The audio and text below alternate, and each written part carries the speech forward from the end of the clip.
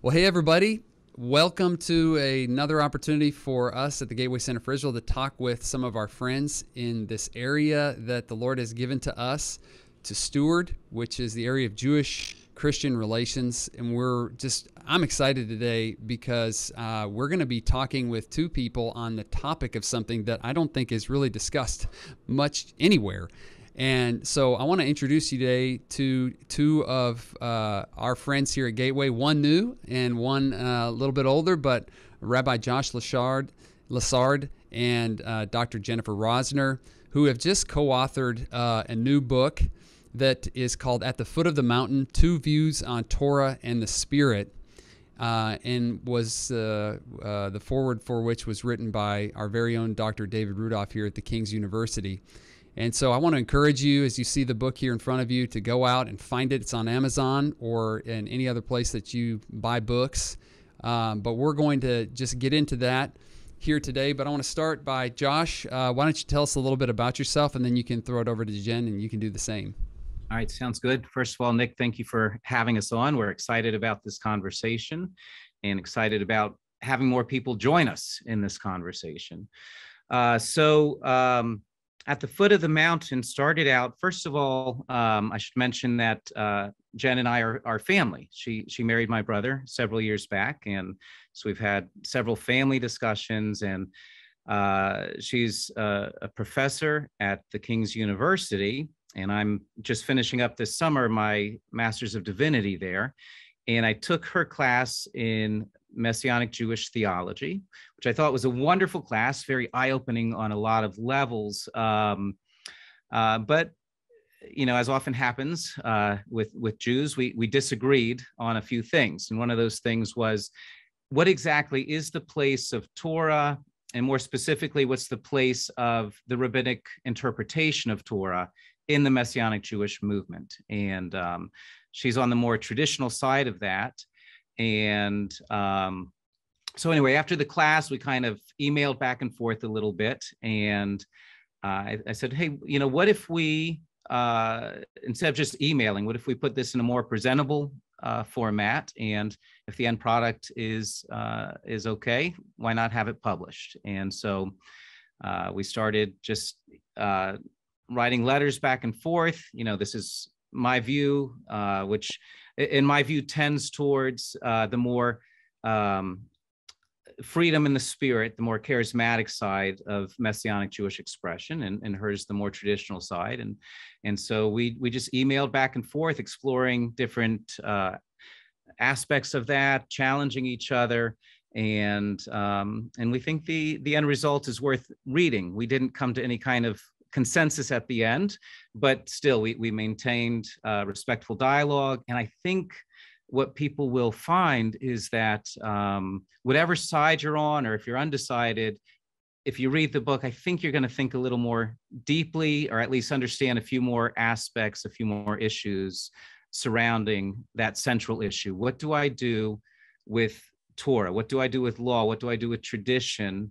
Now that I have new life in the spirit, and what does that mean? So Jen, in light of that, why don't you tell us a little bit about yourself, and then maybe you can start by going over what your sort of position on this is. Yeah, sure. Thanks, Nick. So my name is Jen Rosner. I am a professor at a number of different schools, including the King's University. And I write in the Messianic Jewish world. I also have a more popular book geared towards Christians.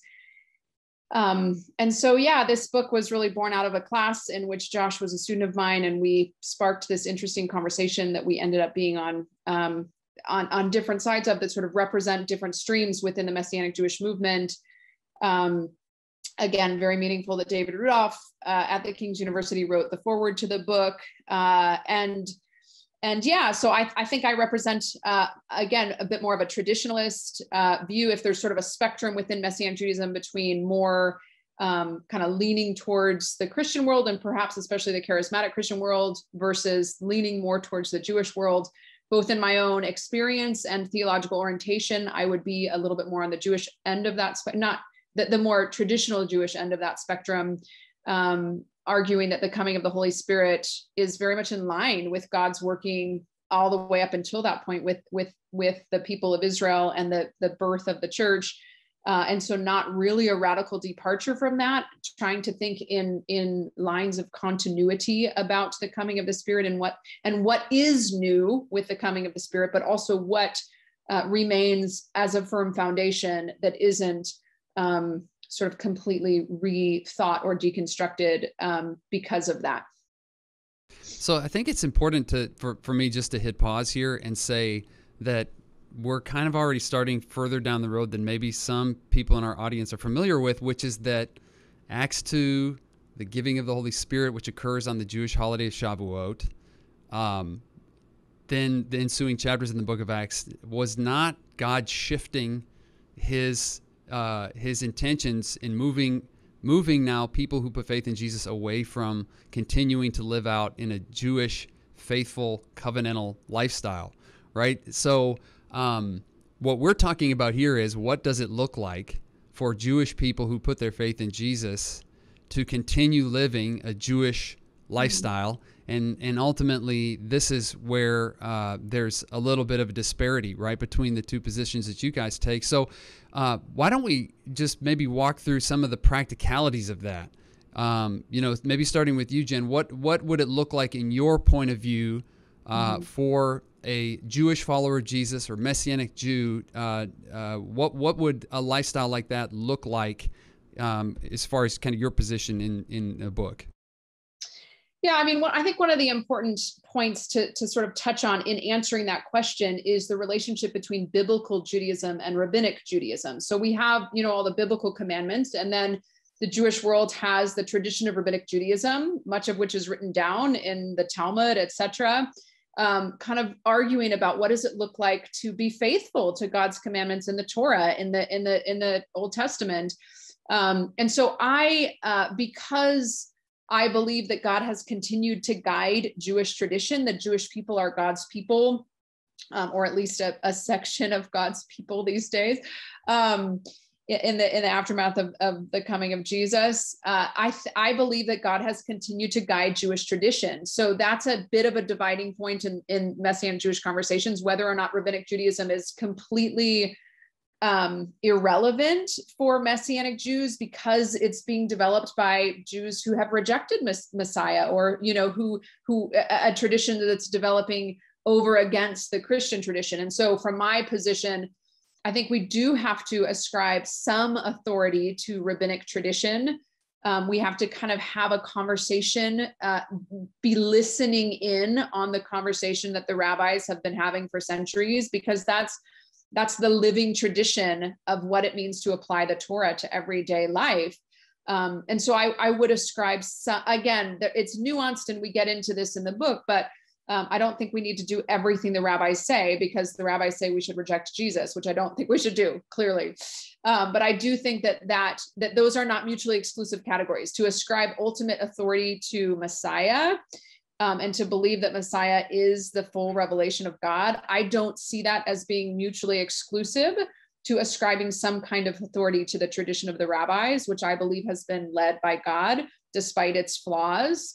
And so it has to do with Jewish practice. It has to do with what we see as covenant fidelity as Messianic Jews, being faithful to the covenant that God made with the people of Israel. And so it's not just a matter of personal preference, it's a matter of faithfulness, really. I mean, that's what's at stake in terms of how we live our daily lives, which is really what rabbinic Judaism is all about. It's about structuring our lives and what we do and don't do with our bodies, and how we structure our time, and those kinds of very practical questions. Yeah. So Josh, why don't you take it from there, and then kind of what's your point of view on what Jen said there? Right. Well, I think the problem. Well, let me just say this as a caveat first. I have nothing against Messianic Jews living a traditional life. I'm not like Jen and my brother are somewhat Orthodox in their expression, and I have another brother who lives in Israel who's quite Orthodox in his expression. Nothing against that. The problem I have is with ascribing for our entire movement a desire to give authority to these rabbis because the very topic of their conversation, I believe, is different than the main thrust of Messianic faith, right? So the main thrust for us is, what does it look like now that Messiah has come? That the example for our lives is the cross. The hope for our lives is the resurrection. The power for our lives is the Holy Spirit. And Rabbinic Judaism knows nothing of that. It doesn't mean that in some way maybe God wasn't guiding them along, but just even if he was, even if God does have his hand over Rabbinic Judaism in some manner, is working behind the scenes through the Holy Spirit in some manner, and I say behind the scenes because they don't, to my knowledge, Rabbinic Judaism doesn't proclaim for itself that it's moving according to the Holy Spirit. I could be wrong on that, but however God's working there doesn't necessarily mean it's the way that he should work amongst those who believe, acknowledge, understand Messiah's come, been raised, poured out the Holy Spirit.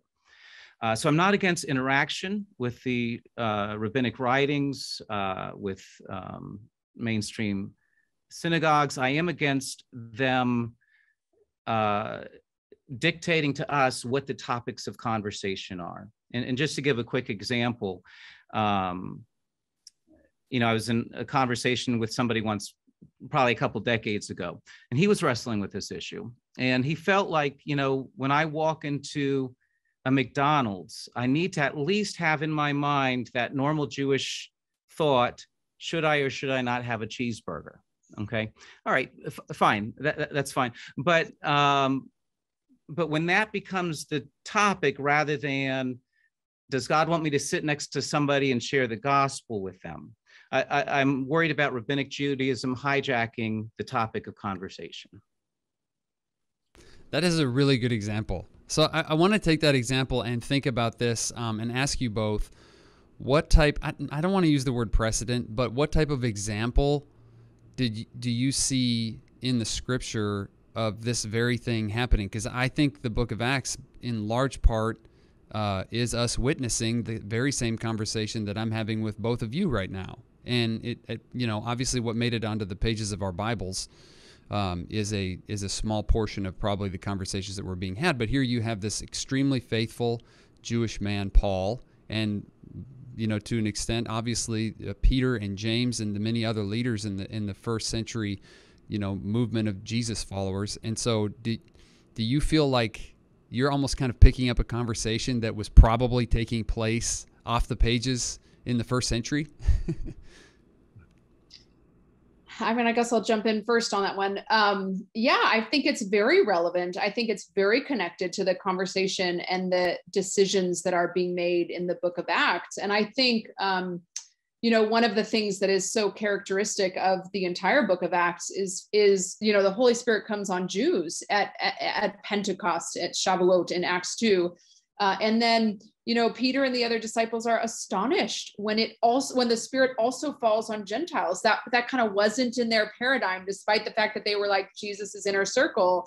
And so I think much of the book of Acts is wrestling through, what does it mean for Jews and Gentiles to come together to sort of both be empowered by the gift of the Spirit, which I would argue that the book of Acts does not thereby erase the distinction between Jew and Gentile. It's Jews and Gentiles trying to figure out how to live together sort of as Jews and as Gentiles. And I think that the Council of Jerusalem in Acts 15 is a significant moment in this process because, you have a question that I think is really jarring to us in our modern context, if we really think about it, which is, do Gentile followers of Jesus have to take on Jewish practice? Like, that is not generally a conversation that I've seen happening in most churches, but that was the topic, which I think, first of all, assumes that Jews are still living as Jews, that there's still this kind of way of life that orients the life of the Jewish people, and that the Jewish followers of Jesus did not have some radical departure from that. And that Jesus didn't model some radical departure from that, as evidenced by this question that's raised at the Jerusalem Council. And the decision of the council is that, aside from some very specific rulings, which, scholars debate about why those four things. And I mean, does it have to do with table fellowship? Does it have to do, I don't think we definitively know the answer to that.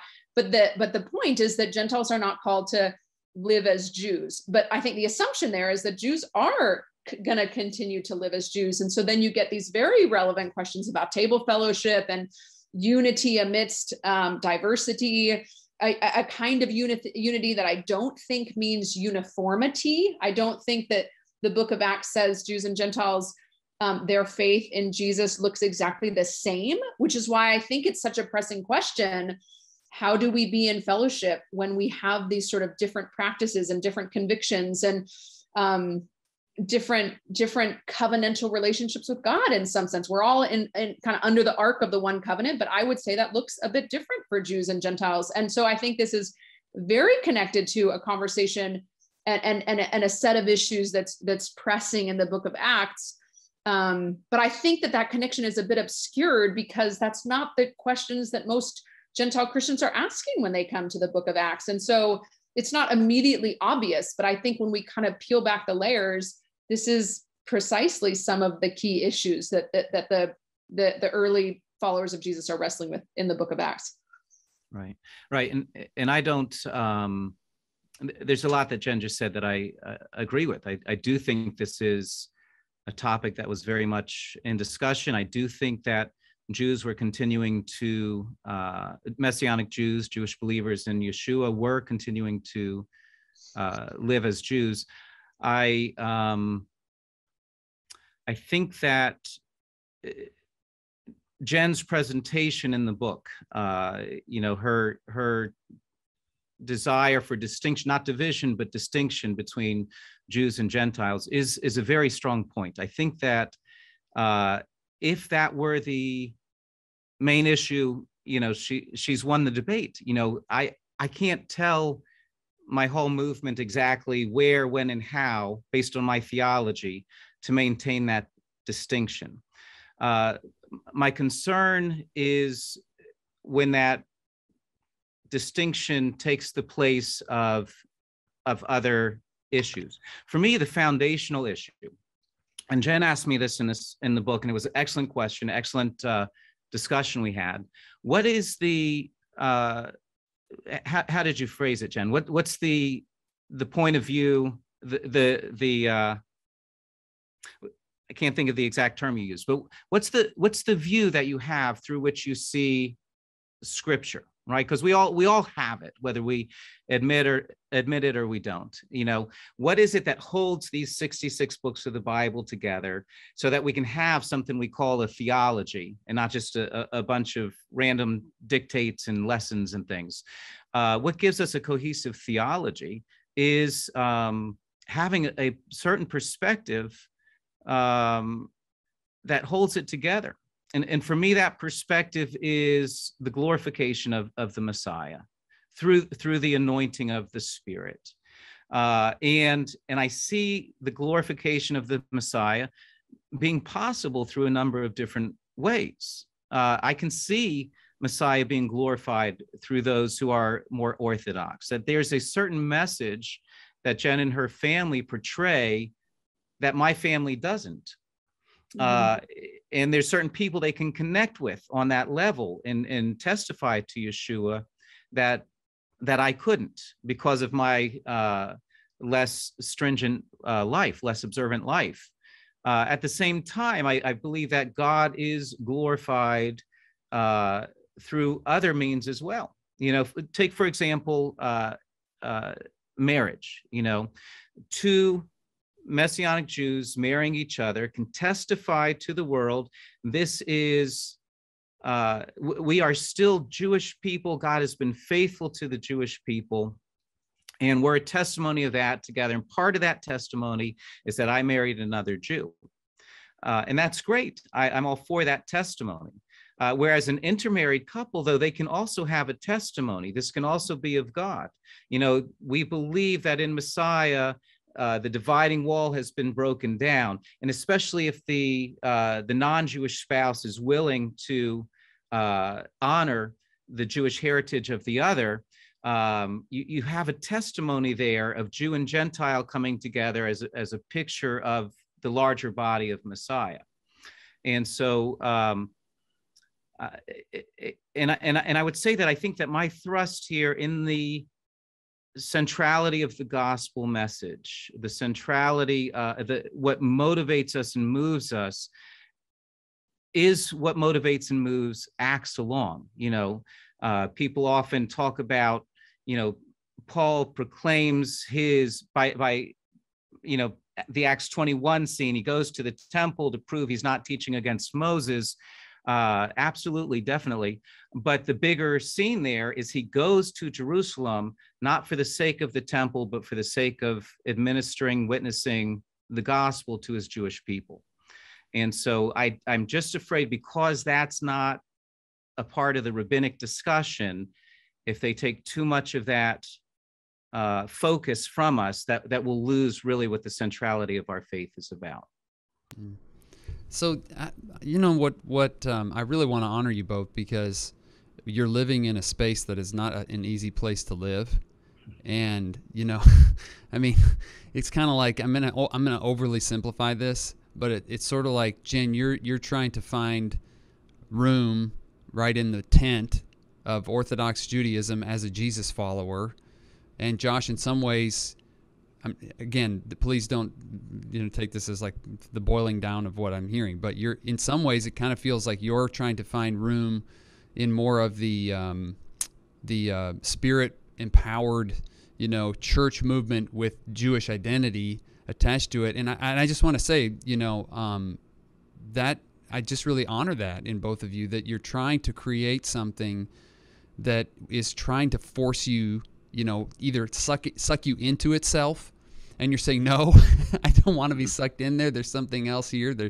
Or that is where you just sort of don't get sucked in, but you just align with the thing that you're trying to make a distinction, and then you kind of shout across the, the aisle at one another. So I just want to just say how much I respect what you're both trying to do, and it's not easy, because I think that's probably why we're still having this conversation, is because in the end, after the first century, it just sort of became easier to just take the path of least resistance, and for all Gentiles just to go full-on Gentile, and Jewish people to just reject Jesus. And it kind of, I heard a scholar say one time that there's an element of supersessionism inside of both Judaism and Christianity, in that after biblical Hebraic monotheism in the Second Temple period, it was like the oral law of Jesus followers was the New Testament, and the oral law of Jewish people was the writings of the rabbis. And I never thought about it like that, but it's kind of true.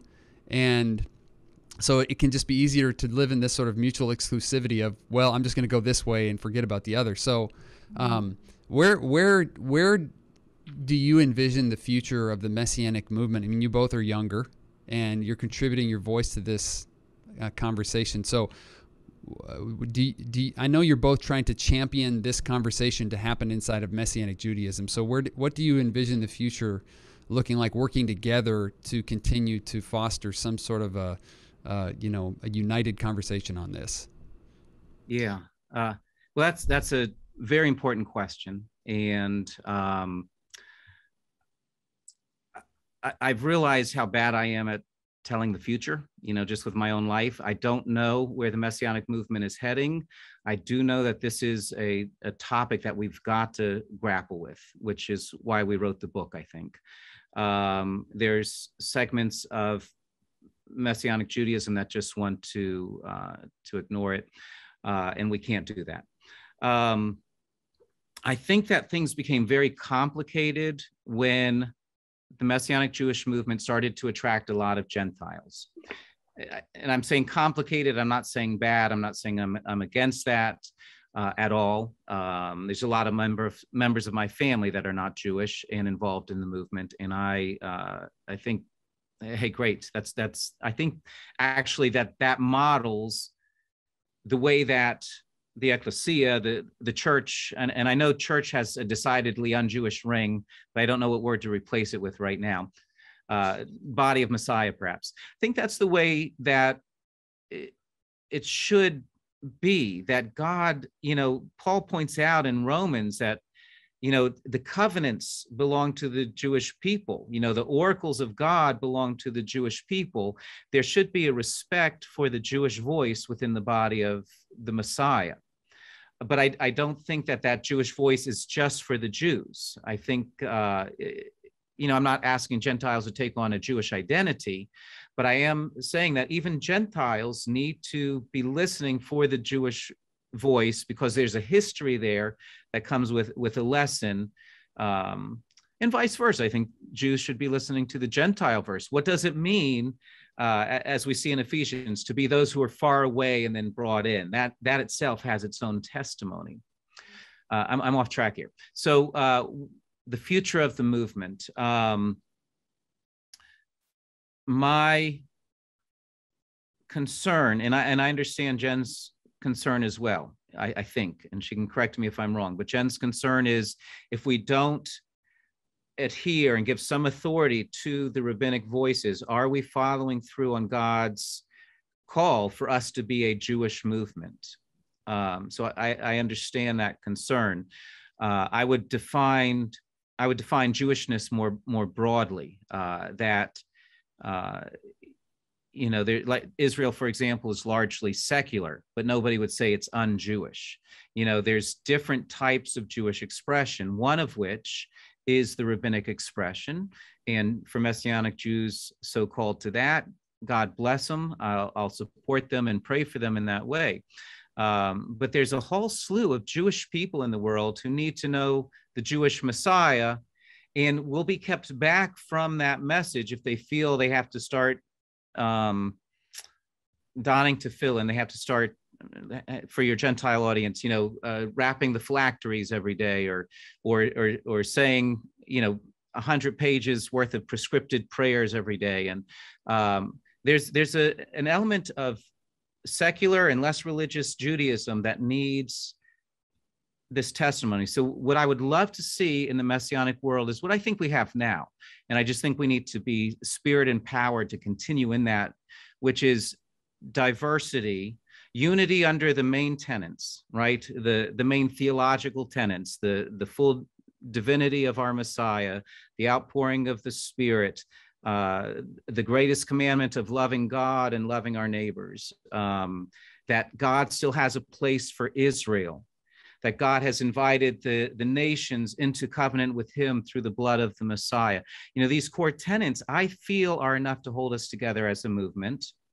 And then to accept our brothers and sisters with various expressions of how that is based on their own background. It would feel unnatural in my own congregation for us to start acting Orthodox. I don't have people that grew up Orthodox. I've got some Jewish people in the congregation, but one of them grew up Orthodox, but most of us did not grow up Orthodox. Some of them grew up Christian. To start taking that upon ourselves, I think, is to try to portray a testimony from a place that we're just not at. So I would love to see the unity over the core issues, and then to allow for flexibility and freedom over things like what Jen and I are talking about today. Yeah, I'll just answer from my perspective briefly, and there's kind of three main points that I would like to make in response to your question, Nick. The first is, and I think it's really important to touch on this, and Josh has touched on it in a couple of different ways in the book, and I think it's important to note that Josh and I know each other pretty well. We're related, like we know pretty much about each other's context, which is what made the book interesting to write, because it gets very personal in places, and there's places in the book where each of us kind of feels like, well, you're judging my way of being a Jewish follower of Jesus, which is different than your way. And I hope it comes across strongly in the book that there is actually not judgment from either side. So Josh is like, wait, but Jen, you're saying that all Messianic Jews should be Orthodox Jews. And that's actually not what I'm saying. And I'm thankful that Josh raised that in the context of the book so that I had an opportunity to clarify my position, which is similar to Josh's. I think that there's room in the Messianic movement for all manner of expressions. And I think that that's in the same way that there's sort of room in the body of Messiah more broadly for Anglicans and Pentecostals and all these different things, I would say the same thing for the Messianic movement. I think what makes my position a bit different from Josh's is that I would say there's inherent value in taking steps toward Jewish practice. If we believe that that's what that there's certain practices that God has gifted to the Jewish people as a heritage, then there should be some interest and some curiosity in dipping our toes into that world. I mean, I wasn't raised in an observant Jewish household. The level of observance of my childhood was much, much less than my observance today. And when I first started moving in Messianic Jewish circles, I remember certain leaders saying, Jen, just light candles on a Friday night, like just see how it feels, fast on Yom Kippur, see how that feels. And I would say, I mean, not that my relationship with Orthodox Judaism is straightforward. There's some complexity there and some tension and wrestling there, but I feel meaning to the extent that I take steps toward this very rich tradition of Judaism and the Jewish people. When I, for example, fast on Yom Kippur or even Tisha B'Av, I feel a sense of solidarity with the Jewish people. And so I think there's inherent value in asking those questions, which is not the same thing as saying the entire Messianic Jewish movement needs to all be Orthodox Jews. That's the first point. The second point is that I think that the Messianic Jewish movement, by and large, lacks a robust pneumatology, a robust doctrine or understanding of the Holy Spirit. You have in our day and age lots of different scholars who are starting to think through a particularly Messianic Jewish lens about different biblical and theological topics. And I think the Holy Spirit has not been, that the doctrine of the Spirit has not been delved into too deeply. And so my hope is that this book would be a catalyst for the Messianic Jewish movement to wrestle more deeply with what do we make of the coming of the Spirit? How do we make sense of these key events in the book of Acts? What do they mean for us today? So I think that this kind of taking a step in the direction of sort of prodding conversations about the Holy Spirit in relation to the Torah, which is the main topic of the book. And my third point is just related to my first point, which is, the Messianic Jewish movement. I mean, there used to be Hebrew Christians, and then the movement intentionally sort of realigned itself as Messianic Judaism. And so I think if we're going to claim that title, and this is a place where I think Josh and I disagree, we need to have some basis upon which to call ourselves a Judaism.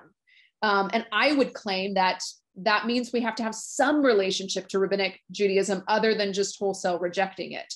If we're going to claim to be a Judaism alongside Orthodox Judaism, conservative Judaism, Reform Judaism, we have to sort of think through what does our relationship look like? And if we're going to intentionally depart from Rabbinic Judaism, let's do it in a thoughtful, theologically articulate way, rather than just a reactionary way, which is very much what you see in the Messianic Jewish movement in Israel, for example. So that would be my hope. And also, the kinds of conversations I hope that this book can spur on in the movement. And again, I just want to reiterate, it's not about judging. It's not about saying, well, my way of being a Messianic Jew is right and yours is wrong. And I would be sad if anybody ended up taking that message from the book, because I think the book is about having a healthy, honest dialogue about differences while maintaining relationship and fellowship and recognizing some of the strengths of the other's position and the ways in which it kind of challenges me to think differently and hopefully vice versa. Yeah. Well, I could keep talking about this probably for a couple more hours. This is just so fascinating to me. I mean, then we haven't even really scratched the surface on, I think I mentioned this to you guys before we started recording, but I think from a pastoral perspective, one of the things that we seem to run into in an area of hesitancy as we're trying to help Gentile pastors understand how to affirm Jewish identity in their churches is that it's kind of this very same question. It's like, well, whose side are you on? Are you on the rabbi's side, or are you on Jesus's side? And I think we're just thinking about that wrongly when we try to make this dichotomy, paradigm for people. Our senior pastor, Pastor Robert, likes to say that, when the angel of the Lord appeared to Joshua and he said, whose side are you on? He didn't tell him. He said, I'm not on anyone's side. I didn't come to choose sides. I came to take over, And so I think what I hear from both of you is it's so appealing, because you're saying, obviously we all serve one Lord who will guide us into all these things. But, at the end of the day, these things have to be worked out, and there's relational latitude in order to do that. And we live in a fluid world where so much history has changed the patterns and processes of how we all identify. And so I'd love to have another conversation with you guys at some point on this, maybe part 2 or something.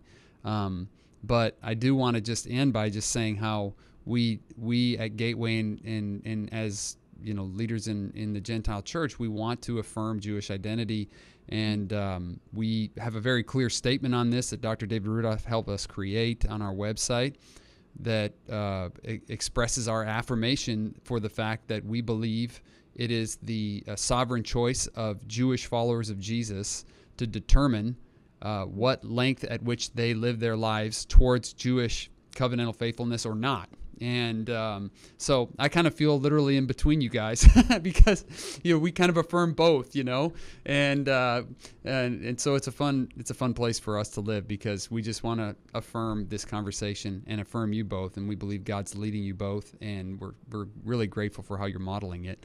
So thank you both for your time, and I do look forward to hopefully being able to have this conversation again in an ongoing fashion. Sounds wonderful. Thank you so much, Nic. Yeah. Thank you, Nic.